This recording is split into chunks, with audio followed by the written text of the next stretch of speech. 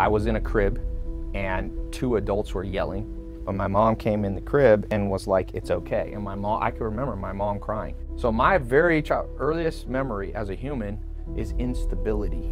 My dad was like he was a pro bodybuilder. He was a big, strong guy. And I would tell people about my dad like he was still in my life. I never told them, because they'd be like, well, where's your dad? And I'd be like, oh, he's busy, he can't come.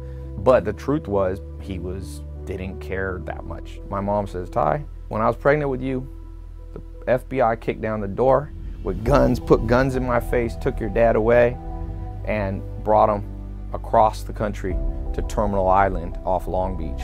I remember it was my birthday. My dad, when he got out of prison, he just stayed in Long Beach. But for that birthday, my dad's like, I will drive down and take you out to dinner. And he said he'd be there at like 5 p.m. and she had to go to work. She had a night shift job. And she's like, okay, your dad will be here soon, so I'm gonna leave you at the house alone. So I sat there, I was kind of on the couch, and I remember waiting for my dad. And it was like 5:30 came, nothing. 6, nothing. We had a home landline. I'm like waiting for the phone to ring. 7, 8. I remember being like super sad going, but you're a little kid, so you're like, oh, I have hope. Like, he's still gonna come. He's just late, he's just late, he's just late. I don't remember how long it was, but my mom said she came home at midnight. I was just asleep, like literally like on the couch, just like looking out the window, and he never came. And so I remember that being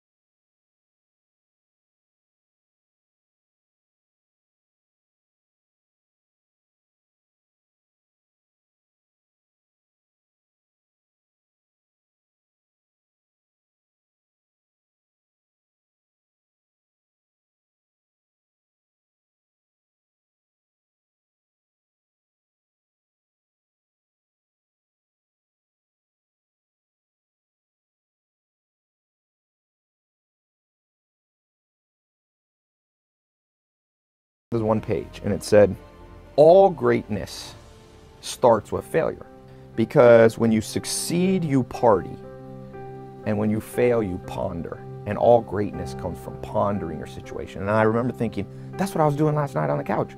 I was like pondering, like, what did I do wrong? And I made myself vulnerable to the fact that maybe I did make mistakes. Maybe I had to change my life. Maybe I had to listen to different people.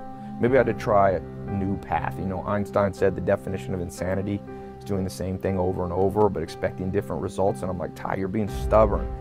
So after I read that book, I was like, I'm gonna try something new. So I went back in that mobile home, I found a Yellow Pages, and I remember flipping through it, going to the financial section, and there was this full page ad by this guy, Mike Stainback. It said Stainback Financial Services. And I kind of pretended, I didn't lie, but I kind of pretended I was coming there to be a customer. And I get to the place and I'm like, I'm Tai, can I speak to your boss? And I'll never forget, he was sitting in like this big lazy boy chair, and he had this big mustache. He looked like Tom Selleck. I wanted to be super honest with him. I said, listen, Mike, you don't know who I am, but I know you must be successful because you got a full page ad in the Yellow Pages. That's all I know about you, but I know that costs a lot of money. If you teach me what you know about making money, I'll work for you for free. and he was sitting like in this chair, and I was talking to him this way and he was sideways, and he just slowly pivoted his chair. You know, I've been looking for someone like you for 20 years. You come back in the morning and I'll set you up with your own office and you can work for me. And I promise you, if you listen to what I'm gonna say, one day you'll hug my neck. And he did have an office, but what he had done was he cleaned out a closet with no windows, and he had put a desk, that's where all the filing cabinets was. And I sat down on the chair and he plopped down